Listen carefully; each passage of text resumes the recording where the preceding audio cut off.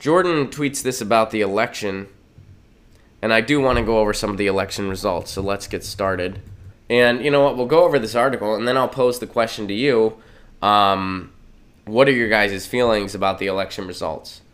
I feel like, once again, they're kind of mixed at best.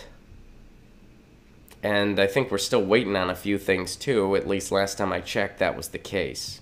Egyptian-American loses race for governor position in Michigan. And, Abdul al-Sayed, he won 31% of the vote. And his opponent, 51%. Whitmer was considered an establishment candidate for the Democrats compared to her closest rival, al-Sayed, who campaigned on a more left-leaning progressive platform. The physician understands well the issue of public health in the U.S., having served as Detroit Health Department's executive director. Despite the loss, al-Sayed will undoubtedly... we can stop reading. Thank you for the article. But my personal thing, I don't... I'm not into taking a loss and tying a bow on it. It's not really my thing. So when an article does that, I just kind of clock out. al-Sayed lost. I believe Sarah Smith lost. And I believe Dorothy Gasquet lost. I know that guy in Kansas was ahead, but then there was apparently a computer glitch, and all of a sudden something happened. And now it didn't seem like it was. Let me see if those are in. Last time I checked, they were not in. So now it's saying Brent Welder lost. And apparently Sarah Smith is too close to call. And we might not know for a few days. Here, let's go over to The Intercept. Here's a pretty good summary, I think. Notorious Ferguson prosecutor ousted in a night of victories and disappointments for insurgent candidates. Okay. Progressive Democrats heading into Tuesday primaries were hoping for a repeat of Bernie Sanders' 2016 shock victory in Michigan, only this time with Abdul Sayed. He lost. We know Abdul Sayed lost.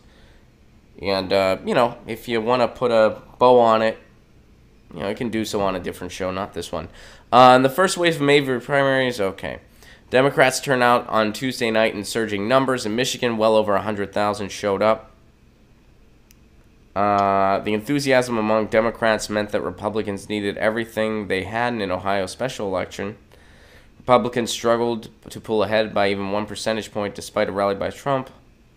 Race is still too close to call, as of right now. Rashada Tlaib, a progressive community organizer and former state legislator endorsed by Ocasio-Cortez, led in the race to replace John Connors in Congress. Okay, in Kansas, the Democratic Socialist duo campaigned for Brent Welder. And it looks like... So, this guy was ahead, but then the other guy pulled ahead. A computer glitch set the rest of the vote counting back. It is weird that there was a computer glitch and then all of a sudden it's looking different. That's weird. I'll just say that's weird. In St. Louis County, Bell's race for prosecutor was part of a national movement to bring about criminal justice reform. Elsewhere in St. Louis, Ocasio-Cortez campaigned hard for Cori Bush, a pastor, single mom, and nurse who challenged Lacey Clay Jr. And I believe Cori Bush lost. Former NAACP President Ben Jealous emerged victorious. So they're kind of just doing an overall summary here. In a sense, the primary victories were the easy part. The true test for populists and progressives like Welder, Thompson, Kara Eastman in Nebraska, and other candidates will come when their message is put up for scrutiny and up for grab seats in a general election. All right. So Dorothy Gasquet lost. Sarah Smith, still too close to call, but not looking good as of the recording of this. Washington 6th, good news. And another thing worth noting, Missouri struck down right to work by fairly overwhelming numbers. And yeah, Cori Bush lost, as we mentioned. So yeah, I'd say overall more losses than wins. but a couple things to be optimistic about. And I think that's a pretty generous summary, actually. What do you guys think? Let's see. Greg Palast noted that 500,000 people were kicked off the voter rolls in Ohio. Rob says a miserable night. Missouri did good. People are already blaming the Green Party. I don't know if you guys saw, but I pointed out that the Green Party ate my homework. Yeah. Yeah, it's the Green Party's fault. They were, before any results were even in, people were blaming the Green Party. I think people just have their auto tweets set to just blame the Green Party. Like at noon on any given primary night or election night, they just have a tweet automatically to go on. Be like, Russia, Green Party, their fault. Like before the results even come in, they just have it on auto tweet to just blame them. All power to them. So yeah, some things to be optimistic about. The right to work thing is a big victory. But we definitely saw some pretty significant losses. You know, especially in Washington State, although the 6th District, we got some good news. 6th District, as Pasta points out, progressive Jessa Lewis did well. Brian says, Jill Stein ate my homework's dog. That's funny. Tim asks, was last night such a disappointment for progressives considering? I would say overall, yes. Yeah, I would say there were more losses than wins. And again, I mean, you know, if you guys want to tie up and put a bow on losses, go ahead. What does that accomplish? Does that accomplish anything? I don't think so. You know, when it comes to electoral politics, you either get a W or you don't. And we haven't been getting many W's. I mean, there's a few victories. There's a few reasons for optimism. There's a few policy reasons for optimism. But I would say overwhelmingly, a loss is a loss. Things didn't go good in Michigan. There were some reasons to be optimistic in Missouri, some not. Claire McCaskill's still in there. And Jason points out, now we get to choose between 2 corporate tools in November here in Michigan. We are changing the narrative. No, we're not. Not in the electoral politics sense. No, we're not. I feel like it's unrealistic to believe that we are going to be seeing a ton of wins this year, though. I get that it sucks, but isn't this what we expected? To keep losing? I wasn't expecting that. I mean, I was hoping for wins. I mean, it's not about like what you were. I mean, I don't know what to say to that. I mean, I've certainly casted votes before where I knew the person I was voting for had no chance. Absolutely. You know, usually on big levels like the presidential level or something like that, I certainly don't go into smaller races thinking, yeah, there's no chance. And if you're working on a campaign with the attitude that, yeah, there's no chance, you should probably be doing something else. Honestly. I mean, you know, like, or if you're... I mean, yeah, at the presidential level, I voted for Jill Stein knowing she had no chance of seeing the White House. What I did think she had a chance at was getting 5%. So that the Green Party would get federal funding, so that maybe in the future we wouldn't only have 2 awful choices. So, you know, at a smaller level, like a congressional seat or a Senate, yeah, I'm hoping for victories. I'm not going in there on the idea of, yeah, we're going to lose, and we're going to lose hard. And Garden Gnome brings up something... our answers lie outside of electoral politics. I agree.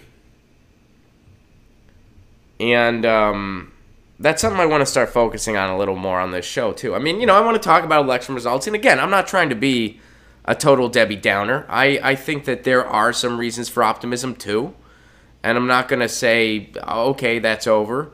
I'm thrilled that Missouri struck down right to work. That is great. I'm happy about Washington 6th. I'm happy that there was a larger turnout than usual. I mean, in Michigan, there was a huge turnout, Democrats compared to Republicans, and I think that's because of more progressive policies being represented. And I'd rather see a whole new party start. And this is one of those reasons why. See, a lot of people, they think that when you have these progressives, Dem entering,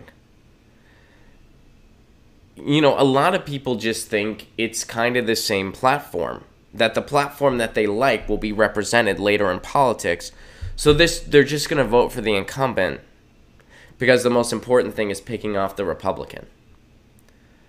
That's really kind of what you're embracing.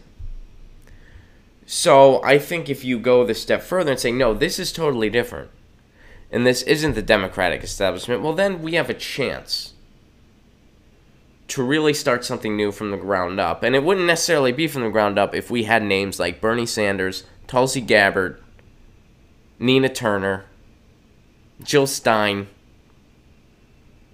If we had those kind of names attached to it. And that's why I'm more for starting a whole new party. And, because, again, right now that's just not going to happen. So a lot of good progressives running, they pretty much see Dem entering as their only viable option. And in the short term, it seems like that's pretty true, unfortunately. But I think a lot of people I think we're just losing because of passivity. And for the people that think because we're infiltrating the Democratic Party, we're pulling the wool over people's eyes somehow, you're wrong because we're losing for the most part. We're losing. Casella West, I can't even convince my friends that Russia is a scam. This is going to take time with our media feeding the beasts. Wendy, the platform is not as popular as you think. Polls are inaccurate everywhere but the ballot box. Well, single-payer healthcare is favored by over 60% of Americans. When Medicare for All was put on a Fox News poll, Fox News, 73% of people were in favor of it. Bernie Sanders gets standing ovations in the heartland. Ocasio-Cortez is filling up stadiums. People favor tuition-free college by an over 50% margin. People favor the idea of good, sustainable jobs. That's very true in the heartland. That's why Hillary lost the heartland, because she had no message when it came to jobs.